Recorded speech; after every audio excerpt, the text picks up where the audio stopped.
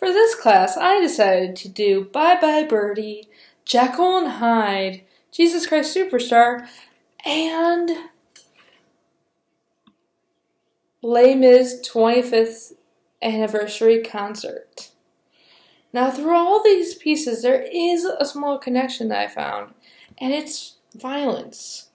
From Bye Bye Birdie, where during the Ed Sullivan Show, you have Hugo, who runs out and punches Conrad Birdie right in the face and knocks him out,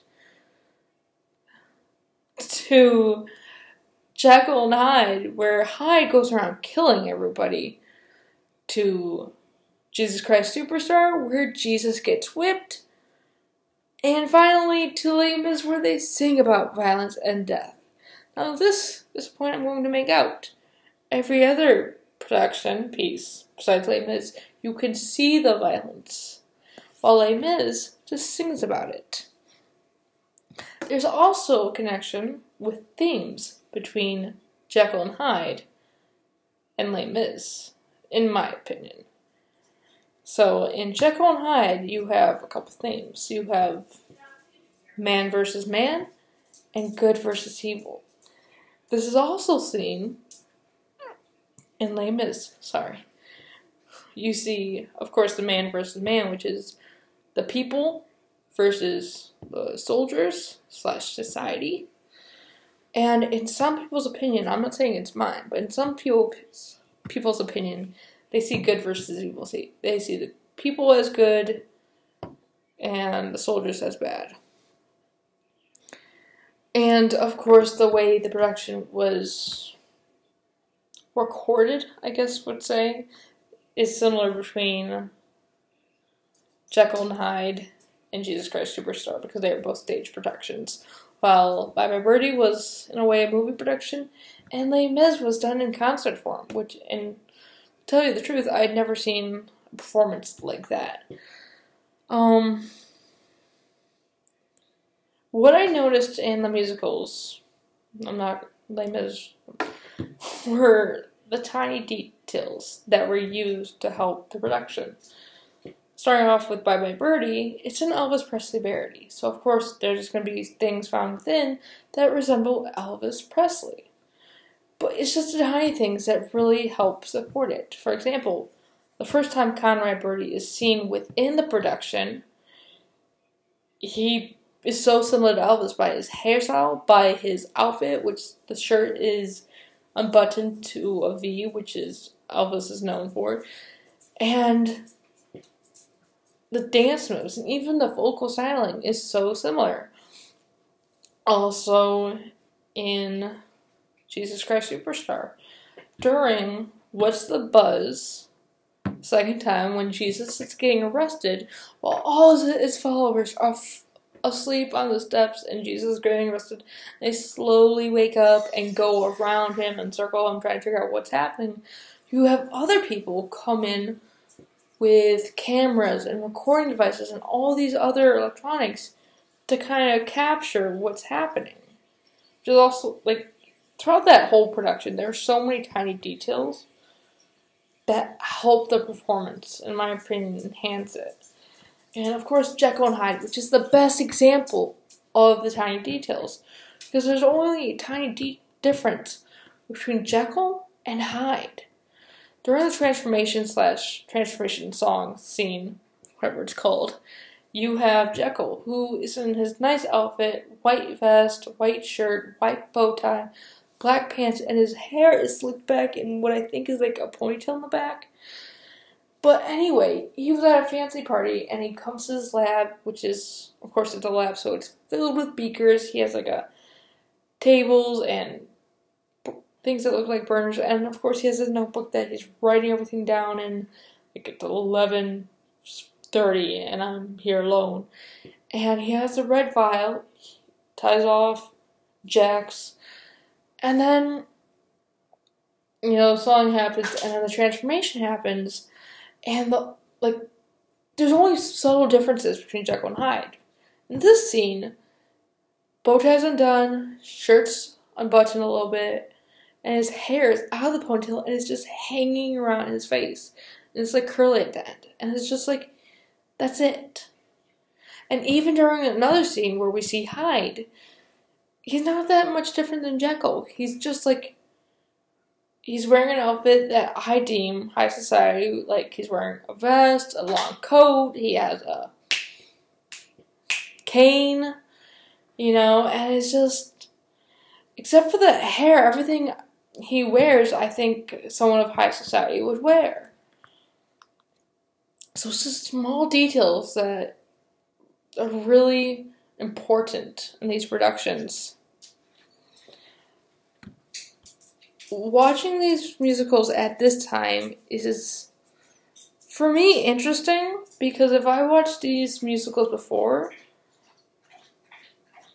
I wouldn't relate to them at all or think about them that much. But in this moment in time, I can actually relate to at least one. Like, in only small parts, like in Les Mis, I can relate to them never giving up. Even though the battle's already lost, they still stand fighting. And that's me. I never give up. And in Jekyll and Hyde, I relate to fighting with myself. Arguments and, stuff crazy people have. And then I don't relate to Jekyll and Bye Bye Birdie at all. Like, I don't to that. But Jesus Christ Superstar, I'm kind of Judah in a way. I'm pretty sure he's the guy who Jesus tells, like, you're gonna do this, and then he's like, I'm not, and then he's like, yes, you are, just go. It's just like, that's me. People tell me what I'm not gonna do, or what I'm gonna do, and then I just want to prove them wrong. Even though, and I know I'm gonna do it.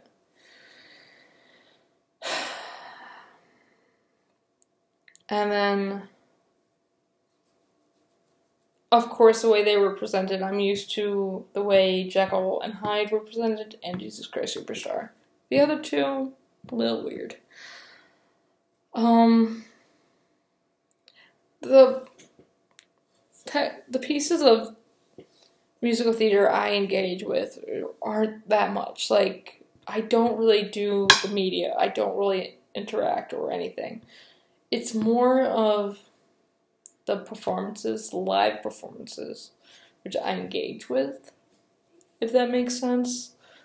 Like, I don't like sitting in front of a computer screen watching performances. I prefer to go out and sit, in a theater and watch performances live. Because in my opinion, there are a lot of details you miss when watching performances on screens compared to live. And the best example I have is I went to see Jesus Christ Superstar. I also saw that. I saw that different ways, which was really interesting. I saw Percy Jackson, The Lightning Thief, the musical, when it came to Fisher in Detroit in March. And I saw it twice. And the way I saw it like Sunday night and then Monday night. And it's just within those 2 nights, I saw a different cast. I saw different ways they did, like, small things, but still, because I saw it before, I was just like, oh my gosh, they did that differently. Okay, from my understanding of culture, it's, like, because I had to do research on them, I learned a lot about the past. I'm not saying I didn't know anything, but it's just like, I learned more about where these musicals were written, where they were based off of, and just the time period around it, which was really interesting. And to know what the authors were going through when they wrote it, / time period. But the best one, like my favorite to describe culture, is Jesus Christ Superstar. Because that's the one that most relates to, in my opinion, our culture today. And the best scene to represent that, as I stated earlier, is What's the Buzz? Because when Jesus is getting arrested, they all bring out their cameras and their recording devices. And that's pretty much what happens in today's society. Is an event occurs or a situation happens, everyone pulls out their phone to either put it on Facebook, to record a video, to take a picture, to tweet it, to Instagram it, or something. And Jesus Christ is the most interesting because it's been around for so long, and the musical was created so long ago, and you see the productions, and they're just... It's slowly gaining. Like, you see the original, and then you see this one done in 2012, and it relates to our society, and it's interesting to see it go from back then to, like, you see other productions that were done through the years, and it's just really interesting. But throughout this semester, I've learned a lot. It's been a pain in the butt sometimes, but it was really worth it. I learned a lot, and I learned some facts I was surprised at. But it was really interesting learning about the past and present.